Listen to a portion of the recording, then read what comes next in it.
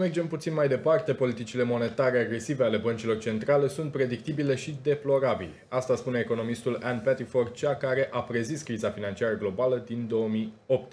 Ea acuză băncile centrale că sunt dispuse să sacrifice băncile private în graba lor de a crește dobânzile.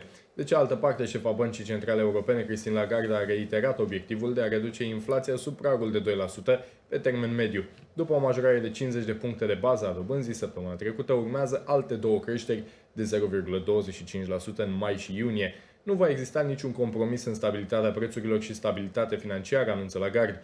Este cel mai agresiv raliu al dobânzilor din istoria băncii și se suprapune peste una dintre cele mai grave crize bancare europene, colapsul Credit Suisse.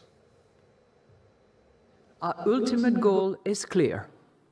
We must and we will bring down inflation to our medium-term target in a timely manner.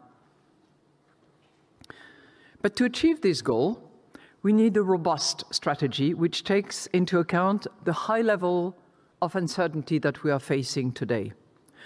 As John Maynard Keynes once observed, I quote him here, "It would be foolish in forming our expectations to attach great weight to matters which are very uncertain."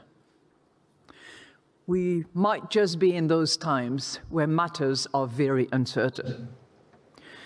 In current conditions, a robust strategy calls for a data-dependent approach to making policy and a clear reaction function so that the public understands the sources of information that will be important to us.